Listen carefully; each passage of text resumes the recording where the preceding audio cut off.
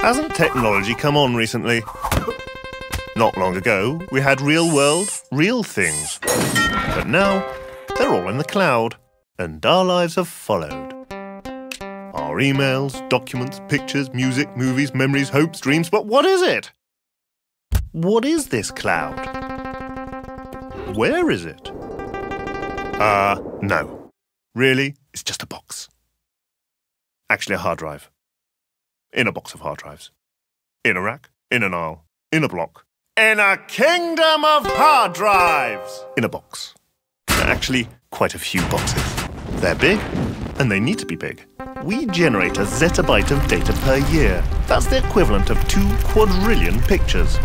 By 2020, that will have doubled, and that requires a huge amount of power.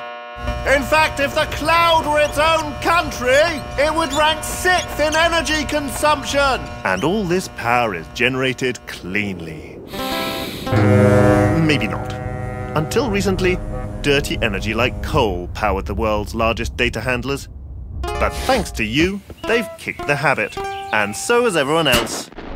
You don't believe me, do you? And that's the thing. Cloud-related emissions are rising fast. And what they're uploading into real life, well, it's a cloud hanging over us. To find out how clean your apps are, visit clickclean.org. It's time to clean ape. App. Up.